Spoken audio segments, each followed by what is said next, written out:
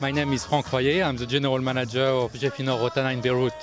Well, congratulations on winning such a prestigious award this evening, the World Travel Awards. How do you feel? I feel very good, especially after 5 years, consecutive years of winning the award.